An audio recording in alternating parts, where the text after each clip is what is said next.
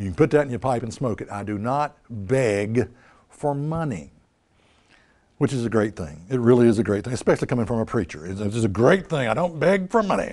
All right, last thing here, baptism counseling.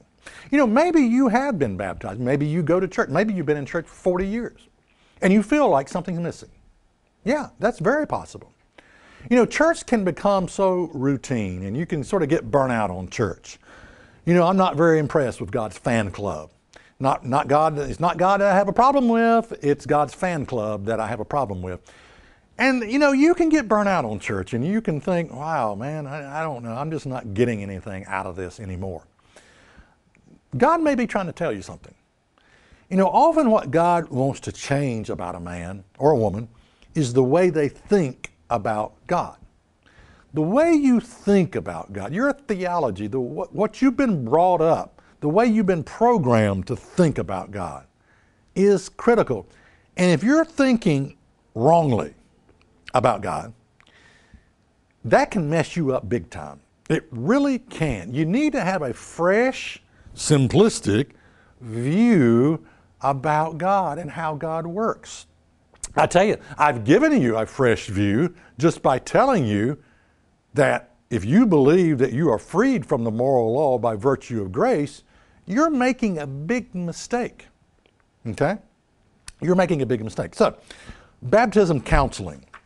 What you should have known before being baptized.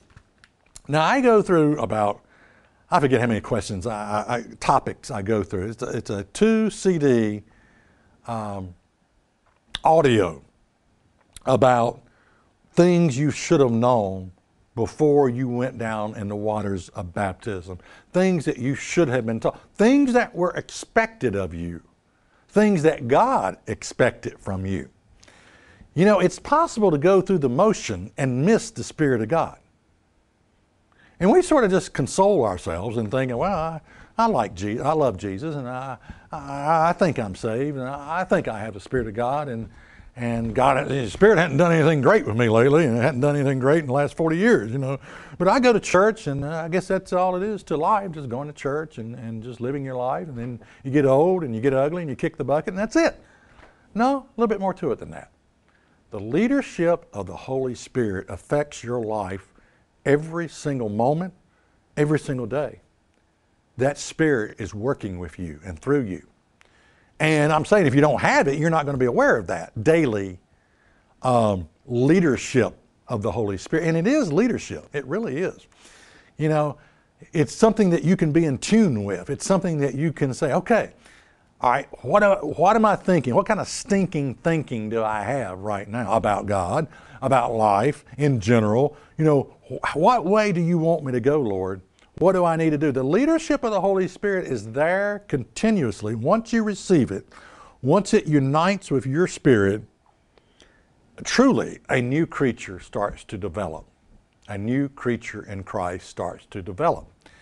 And it is so powerful. You know, it's not the Spirit, the leadership, it's not some kind of manifestation of gibberish, and you don't have to put on a show. You don't have to put on a show. That's not necessary. It's not about putting on a show. It's about humbling yourself, submitting to what God wants, His will, submitting to what He wants you to do. Today. Yeah, starts right now. God, what do you want me to do today? What do you want me to do tomorrow? Well, don't worry about tomorrow. Just worry about today.